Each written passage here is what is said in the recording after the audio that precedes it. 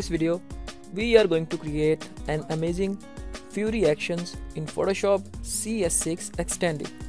It will be super fun, so let's jump in Photoshop.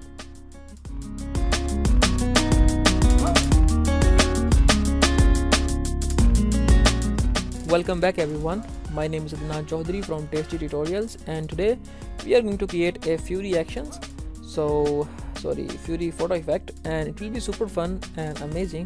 So let's start our work.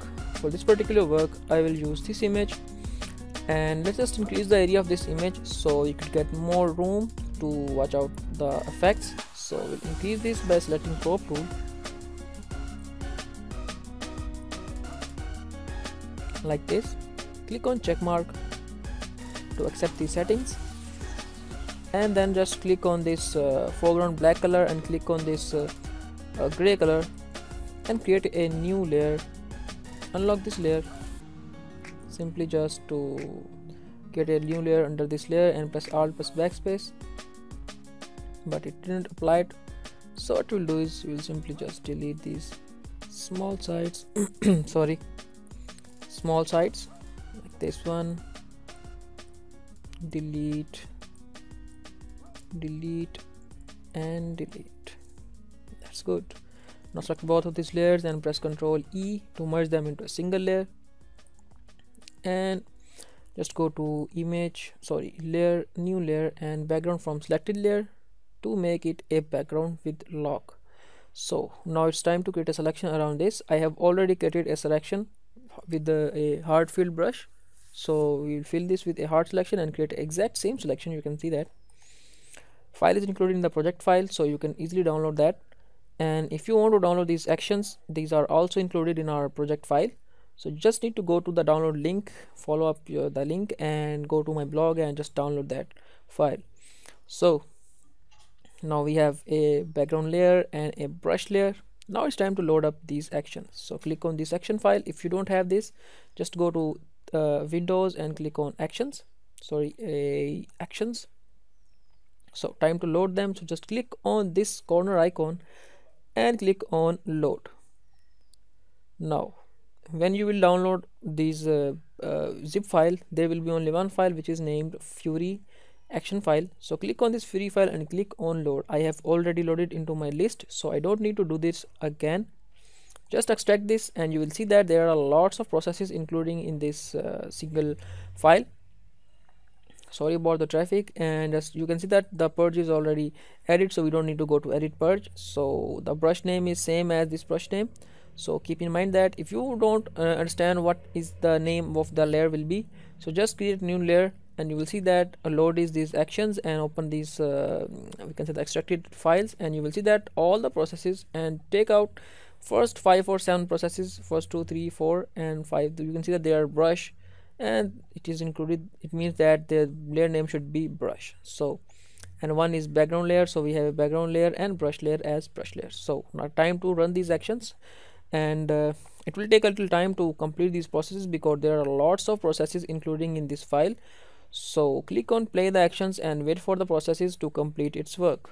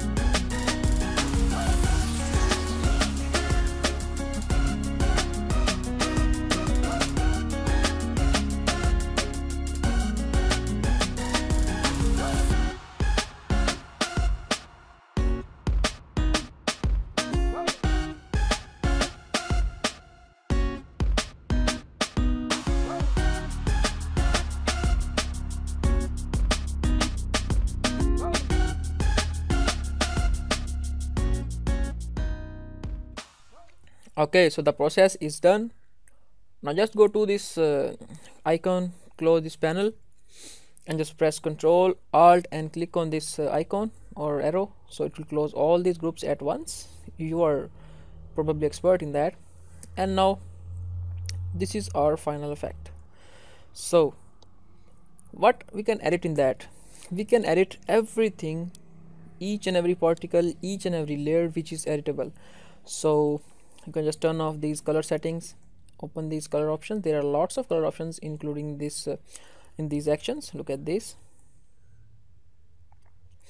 like you can turn off this and turn on these fiery particles